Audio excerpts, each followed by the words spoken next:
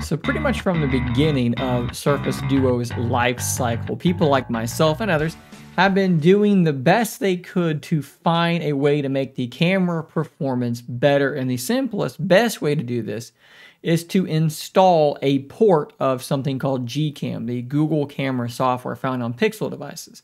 Port that over to another device and install it, and guess what? Camera performance is going to be much better. However, this has not been a linear progression, right? Sometimes these cameras work, sometimes they don't work very well at all on your device. And Surface Duo being a very strange device with strange shaped screens, there were a lot of problems running GCAM. Now that we are on a more modern version of Android, though, there are some ports that do actually work quite well. So in this video, I'm going to tell you what I believe to be the best. Now, there may be people that will disagree and say, well, if you change this setting, if you do this, that, and the other thing, these other versions might be better. But this is my favorite, my pick for the best GCAM port to use on the original Surface Duo, as well as on Surface Duo 2, because there is still utility to using it on Duo 2, even though Duo 2's stock app does a much better job taking photos than the stock app on the original Surface Duo. There are still good reasons to use a GCAM port, and we will look at those as we go through. But let's look at the original Surface Duo first. Now, what I did is I tested 3 different ports that are, seemingly rather popular. So those ports will be labeled as MGC, which is by BSG. There's also the AGC ports by someone called Big Kaka. Yes, that is what they are choosing to be called on these here internets. The other one is by Hasley is actually what that says. It is LMC. So I installed all 3 of those, and I did a whole bunch of shots and a whole bunch of little tests to determine which ones I thought were the best, again, on the original Surface Duo. And if we take a look here at these, we'll go through them really quickly. So this first one is the BSG port labeled MGC. This is very confusing, but we'll wrap this all up at the end. And you can see here that it looks pretty good, okay? Your viewfinder is, on all of these, going to be a little bit blurry, but it's really not too bad. Now, the first thing you're going to do with these ports, and you're going to do this with all of these, is I'm going to recommend that you hit your settings right there and you turn on HDR Plus Enhanced. Now, what that's going to do is make your pictures look a lot better, but it's also going to add a little bit of shutter lag. You'll see here when I click on the shutter, you have to wait for that thing to fill up. Not too bad at all. And then the result, I think, is going to be quite a bit better for having used that particular setting. You may also want to go into your settings here and click on More Settings and look for things like Auto Night Sight, which you definitely want to have turned on. Some of them may have things to turn on, like focus tracking and things like that. But this is the MGC port. I think overall it is quite solid. Really no complaints with it at all. It really doesn't ever do anything super, super weird. If we go home and we go into the Big Kaka version, the AGC version, it's actually really, really similar. You do have some additional settings, things like these Leica things up here, which I've tried, and I don't know, maybe I'm crazy, but I just don't really see a huge difference in them. It's not something I'm going to really dive into or recommend necessarily using, but it does a pretty good job. The settings, everything looks really, really similar, and it is pretty solid as well. And then we have the LMC version, which we'll see if it shows it here. A lot of the time, the viewfinder just got really bright. It seemed like it was just making things brighter than it really should have been. And again, same sorts of settings are going to apply here as well. But now let's look at some photo samples, because that's what I think are actually going to matter when it comes to this conversation. So here we are looking at the stock camera. Now, this was actually fairly dark, and the result is it looks terrible. It is quite grainy. We're losing a lot of focus there. It does not look good. This next one is the MGC port, and I think it did a pretty good job. Not, incredible, but it did a lot better job than what the stock one did. Now, the AGC and the LMC, I think both over sharpen and over brighten. I think both of these are way too harsh. I think this was the better shot. Now, if we go into extreme darkness here, the stock camera is almost unusable.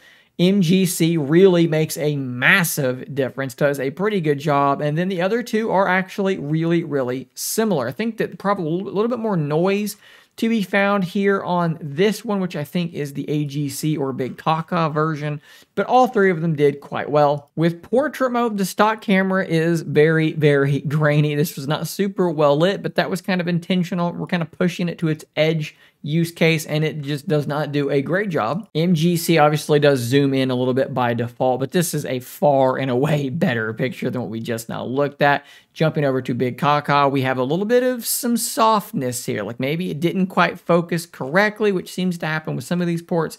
And then on the LMC, our colors are boosted a little bit unnaturally. I'm pinker here than I should have been. Now, bear in mind that portrait mode, unlike on a lot of these things, is only going to work when it sees a face. When you're pointing it at a regular object, you're not going to get that soft bokeh like you can on other devices with their portrait mode. In some better lighting, the stock camera does okay, but then again, let's jump over to MGC, which I think is a little bit warmer and looks a little bit more vibrant, which I like. Details are very good.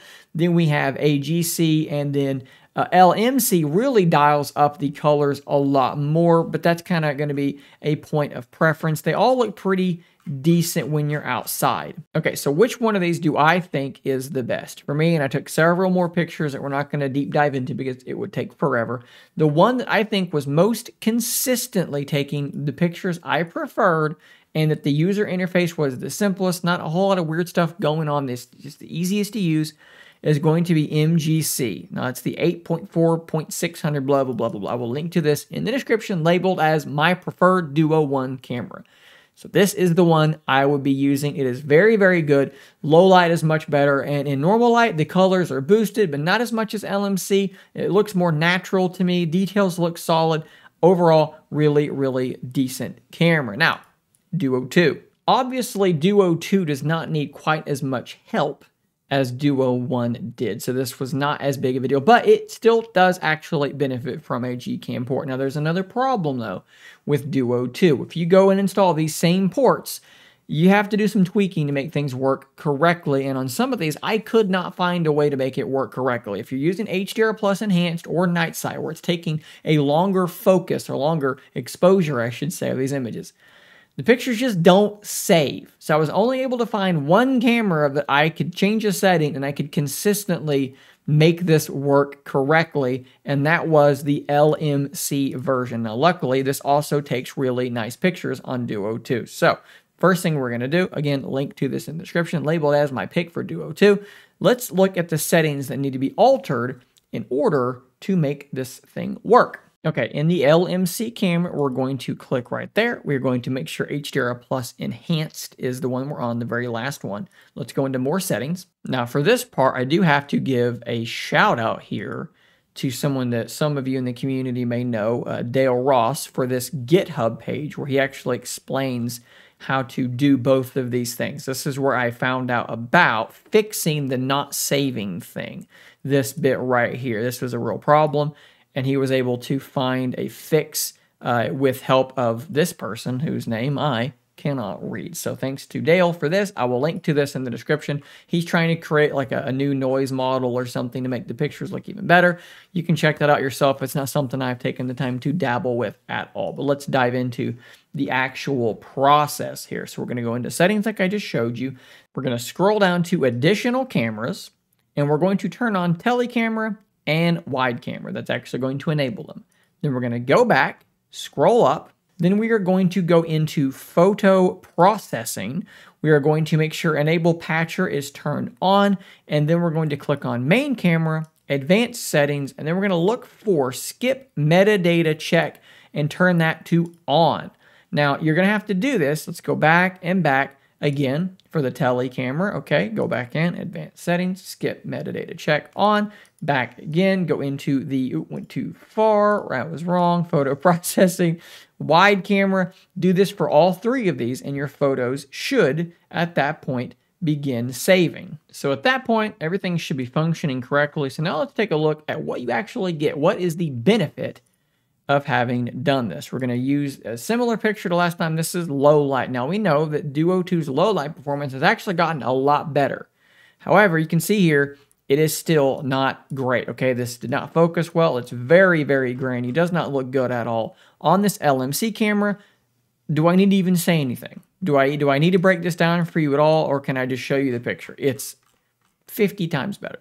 What about when it comes to regular photography stuff where the lighting isn't terrible? Well, this is the stock camera, and I think that it's fine, right? It's a little bit bland. It's not super colorful, but it's sharp enough. It looks okay. It's probably a little overexposed for me. What about LMC? Well, LMC looks better, doesn't it? The exposure is correct. It is a little bit dark and a little bit more contrast, a little bit more color. This is a better photo, and this does extend to the other lenses. Here's the wide angle on the stock camera, and what's interesting here is this looks more colorful and more contrasty than the standard lens did. It's a little bit inconsistent. Well, how about LMC? Once again, it just looks cleaner to me. It looks like there's a bit more detail. The colors, the contrast just look to be improved all the way around. Now, I actually took a photo with the telephoto, but on the Duo stock camera, it didn't save. So that's the thing that still happens from time to time on the stock camera. On LMC, though, it did save, and as you can see here, let's zoom way in. This looks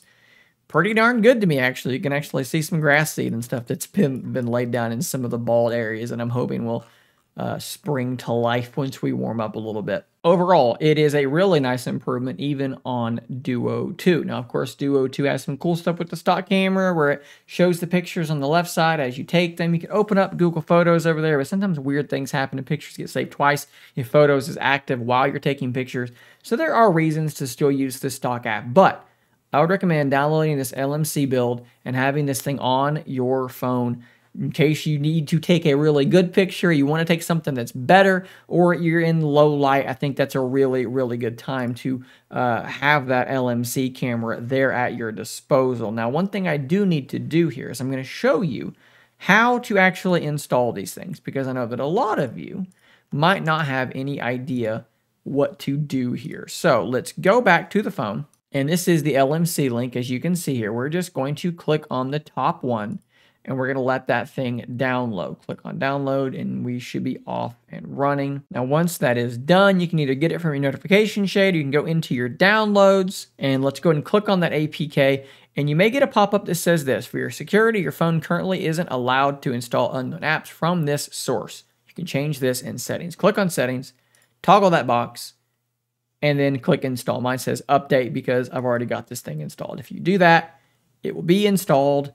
And that's pretty much all there is to it, guys. So let me know if this was helpful for you. Hopefully this kind of puts this conversation to bed for the most part. People ask me all the time, what do I use on this phone? What do I use on the Duo 2? Well, hopefully this does answer that question. Guys, subscribe so you don't miss out on more content just like this. And until next time, stay nerdy, my friends.